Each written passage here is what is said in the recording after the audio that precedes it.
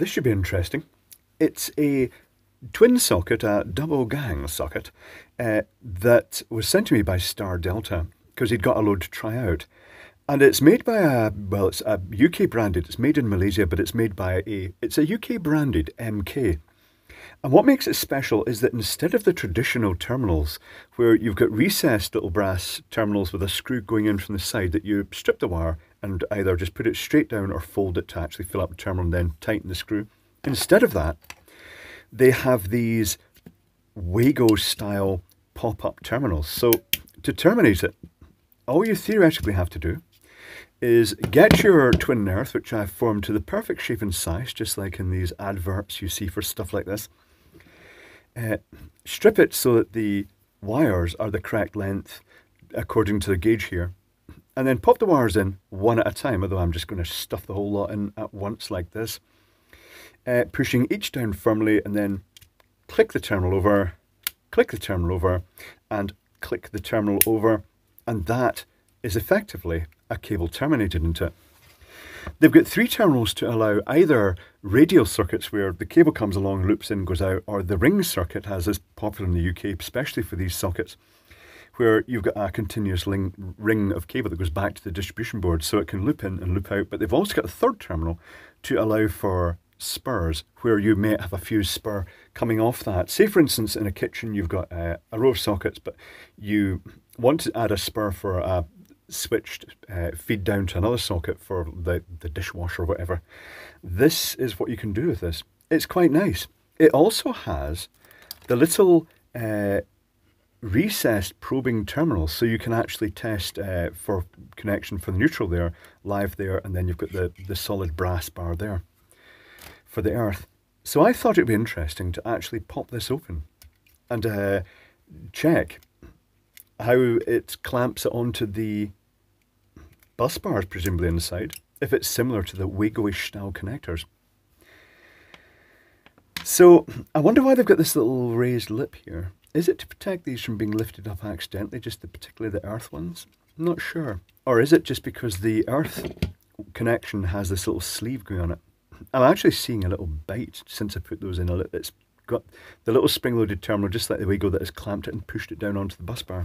Interesting. So let's take this apart. I shall pop these screws out.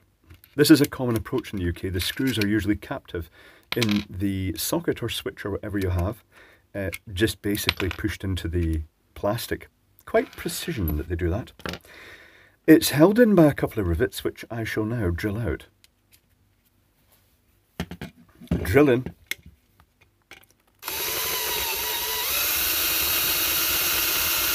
I may have to push this down to do it. This is going to get noisy. Oh, yeah. It's just snagged in the drill, that's fine. Oh, brass on top. It doesn't look like brass underneath. Intriguing. Is this just for show? I shall check this.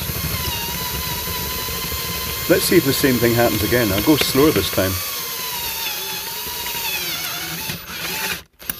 That looks like it. Now, is it going to come out easily? Because I do see that there are significant clips here. That's got me intrigued. Do I have a... Hold on, where's a magnet? Where is a magnet? No, it's not. It's certainly not. I shall explore that and see if I can work out what that is. I'm going to scratch that. It's not aluminium, is it? Ew. I'm not sure. It's a silvery metal. Suddenly it's going through my mind, how do I test this for if it is aluminium? Brass-coated aluminium. I suppose it's feasible. Right, anyway. Let's see if I can pop this off. Let's not go down the aluminium route. Aluminum. It's not an ideal electrical material. So am I going to be able to pop this off? This may be destructive. I mean, I'm taking the thing to bits anyway, so it doesn't really matter. I may have to pause momentarily while I do this, because I don't know if this is going to come off easily. But having said that, if I'm going to break it, I'm going to break it. So let's just like that. This is going to be making really loud microphone popping noises probably. That's what usually happens. To accompany the sound of the compressor on the back, because I forgot to turn the dehumidifier off. This isn't coming out easily. That's okay. If it starts taking too long, I shall pause, as I occasionally have to do. This is well pressed in.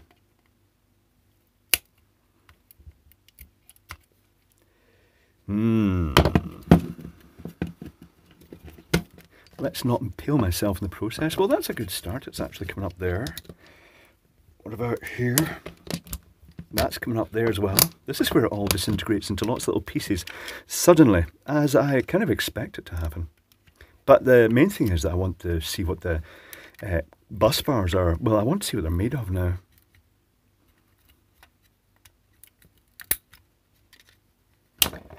This is when, as I say, I'd like to know... I hope that's not aluminium. That would be a terrible direction to go. Let's see if I can impale myself in the process of trying to get this out. This is what happens ultimately when people invest in metals like copper and brass that are essential to the electrical industry. This has taken ages. Right, tell you what, I'm going to pause momentarily, okay? Ta-da! Yes, it is now opened and showered into lots of little pieces. Is this double pole switching? Oh, it is double pole switching, look at it. Yeah, it looks like double pole switching, that's nice. What about this? What are these made of? I mean, they look like copper. I do hope they are copper, particularly at the currents that we tend to use in the UK. I suppose, you know, ultimately, not much different to the currents used elsewhere in the world, but the advantage in the UK is that at 240 volts, a 13 amp socket, which this is, which can be fused up to 13 amps and is in a ring main rated 32 amps, can deliver, well, the socket can run a 3 kilowatt appliance, but the total ring can run something like 8 kilowatts, so that's quite good. Right, let's pull these out. Just going to experiment, just going to zoom down actually, so you can see what's going on here. Let's cantilever little terminals. Oh, it just popped out actually. Yeah, let's not cantilever little terminals. Ooh. Let's grip this and lift it out.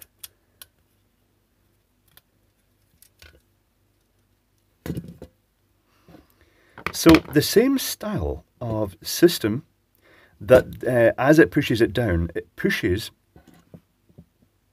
the terminal down so you can get the copper wire in, and then it pulls it, when you release it, this is quite hard to push, given it's quite sharp.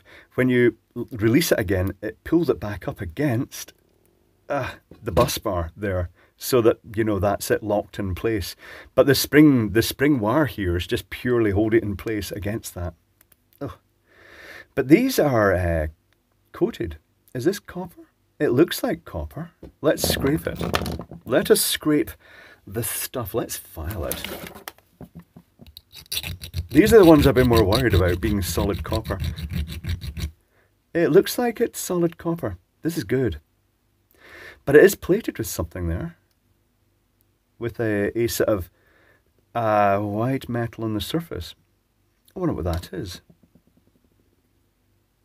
How easy is it to get that terminal out? I think, to be honest, to get it out, you'd have to actually press it in at the same time as lifting it out. So I'll try that.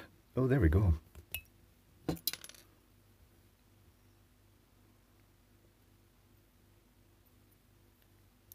So another nibble at that. Hold on, I'm just taking it off shot momentarily to give it a deeper file. Deep file. Looks like copper to me, that's good. Right, so that's the earth is the only bit that's kind of like a bit weird here. The earth is a bit weird. I mean, it looks like copper pins going over the end of that, but is that just brass finished aluminum? Let me just cut some off. Not sure what that metal is. Let's file the top. I'll just take it off shot again. Filing. Trying to file.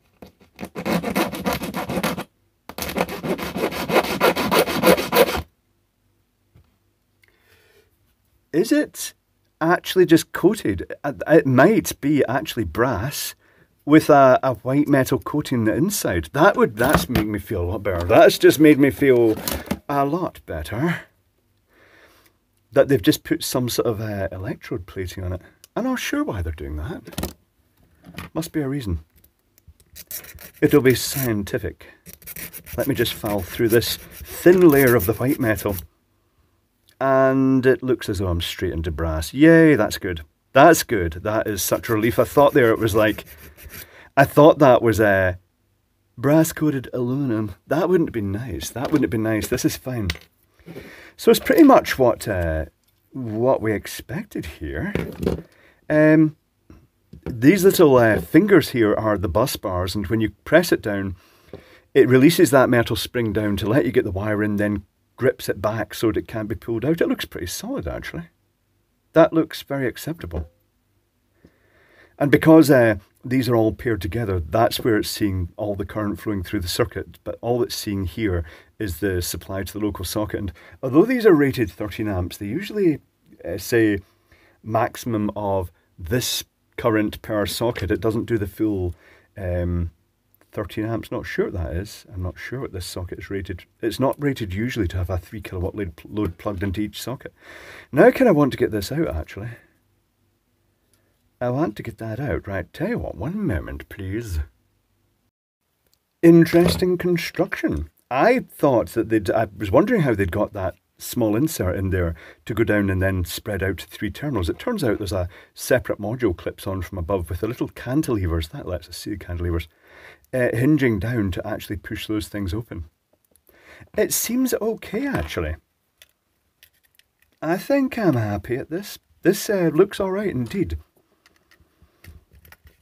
After that little sort of concern about the bus bar metal and finding it is just sort of plated brass. I wonder why they've done that. Any idea of what they've done here? Is it silver? It could be silver. Do you think that's a silver plating in the brass? Not really sure. But it's the same arrangement. It's got the little cluster of terminals here that can be pushed down to actually clamp onto that. Yeah, it's neat. It's very good. This could well be the way ahead. I wonder if they're just testing the water first by putting out the sockets and then the switches will follow. Because it will effectively require quite a radical redesign of the sockets. But certainly this looks not bad. And when you... the depth isn't really sort of significantly different to a normal socket. So there we go, the NK sockets. There's the little shutters, by the way, that when you put a plug in, it pushes these little plungers down, these little sort of keys. What have they got here for that? Have they got a different approach here? I'm thinking they've got a double-barreled approach here. It's not just pushing straight down. I think it will have to be pushed back as you push it in to actually slide down. Oh, I get it. Oh, that's quite clever. Oh, I've not seen that before. When you push it in, it's actually latching closed. So you can't push them down unless the pin goes in here, splays that apart, and then it can pop down to actually cover the sockets. That's quite neat. And it's pushed down by the sort of angular pins here by the look of it. So yeah, it looks like a quite a radical redesign, but I like it. It looks all robust enough. It's got good solid brass and copper connections. Yeah, it looks good. It looks perfectly acceptable. So yeah, interesting direction. I think I'm liking that direction they're going in. Hopefully they'll introduce a lot more other components soon to actually match these.